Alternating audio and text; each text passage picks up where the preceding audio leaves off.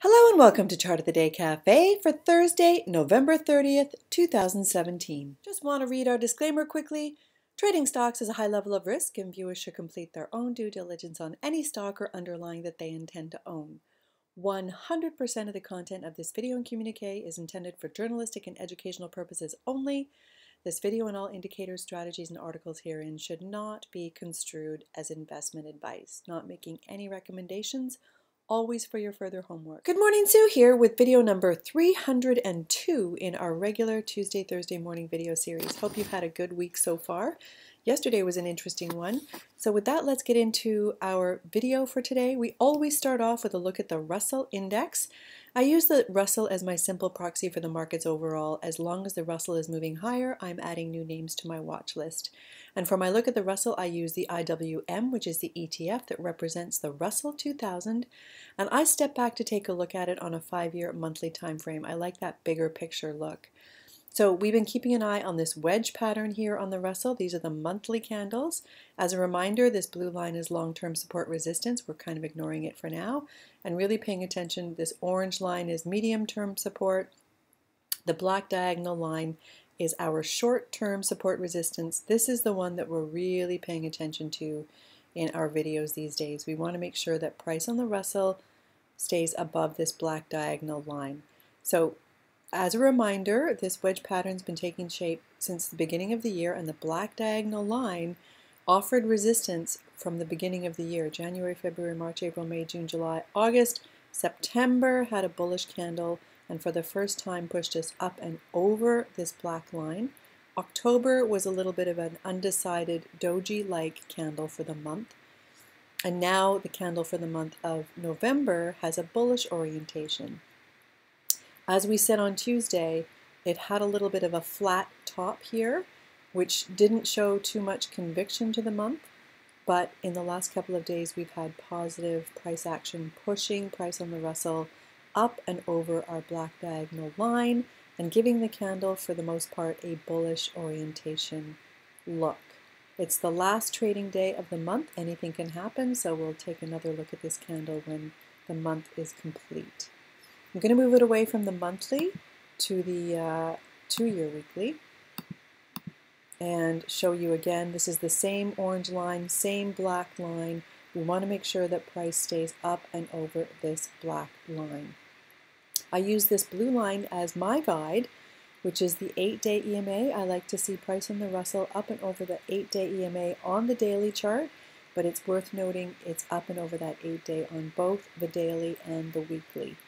Now I'm going to move it into the smaller time frame, the daily, so we can see same orange line, same black diagonal line, up and over the blue, which is what we want to see. But we had a little bit of an interesting candle yesterday in that price kind of got exhausted through the day, came in and created which might be a topping candle. We'll see. The futures are off to a really healthy start today, so maybe this candle will get negated.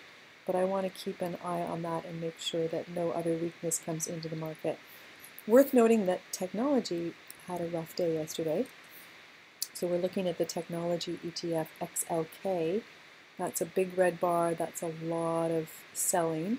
It might just be a rotation in the market because the transports, IYT, had a really nice day, as did the financials. We're looking at XLF, which is the ETF for the financial sector, and IYT, which is the ETF for the transports. So worth keeping an eye on those things and keeping them in mind. But with price on the Russell currently up and over that 8-day EMA on the daily chart, and the futures looking pretty healthy this morning, I'm adding a new name to my watch list. And so that new name I'm adding to our watch list this morning is Diamondback Energy Inc. Ticker symbol FANG, trades on the NASDAQ exchange. Before I get into the chart, let me tell you a little bit more about the company. Diamondback is an independent oil and natural gas company. They focus on the acquisition, development, exploration, and exploitation of unconventional onshore oil and natural gas reserves in the Permian Basin in West Texas. You know, at Chart of the Day Cafe, for me, it is all about the scores underneath my chart pick. I focus on value first, growth second, and this one has an excellent, excellent, excellent value score, as well as a forecasted earnings growth rate going forward of 43%. Rarely do you see numbers like that, 43%. That's a big wow. It's got a current PE of 19.01, but it does not pay a dividend. Normally I look for a dividend payer. Diamondback does not pay a dividend, but the chart looks pretty compelling to me, so I wanted to share it with you. So let's get back to the chart. We're looking at the 2-year weekly. As you can see, it's in an uptrend overall on the 2-year weekly chart. It's coming into this area. Sorry about that. Actually, I'm going to pull it back to 5-year. It's a relatively new company. They only started trading publicly in 2012. Let's take a look at the monthly chart, because I want you to see we're in an area of, I call it sky is blue. If it makes it through this area here, there's no overhead resistance. It's never been higher. So this is prior resistance. We're right at that area right here, right now. But in a continued strong market environment with those scores, I suspect that it might get through. We'll see. But I love the look of this chart. So I'm going to move it away from the monthly back to the 2-year weekly. And you can see that there's this little wedge forming here in this very interesting area. So this would be prior resistance. I don't want to clutter my chart up too much, but I want you to see that on the long-term 2-year weekly chart, this is the area we need to get through. And now I'm going to pull it into a smaller time frame so you can see how price is trading on the daily. So we're creating this little wedge pattern here. So it'll be interesting how it trades in the next few days, but I love to see a pattern like this because for me, it indicates energy building up in the chart. It's only going to go one way or the other out of this wedge, and in a continued strong market environment, with those scores, my thinking would be that it would go this way. So I'm going to move it away from the 9-month to the 3-month so you can better see the wedge, the indecision yesterday. So I will be looking for this one to start trading up and out of this wedge. We will see. So as a reminder for me, I know everyone has their own way of doing things. I like to see price move up and over this blue line, which is the 8-day EMA. So I will be looking for FANG, Diamondback Energy, to show some strength here. We had a doji yesterday, but I want to see it lift up and out of this wedge and up and over the blue. You can use, as we talked about recently, the simple 3 and 8.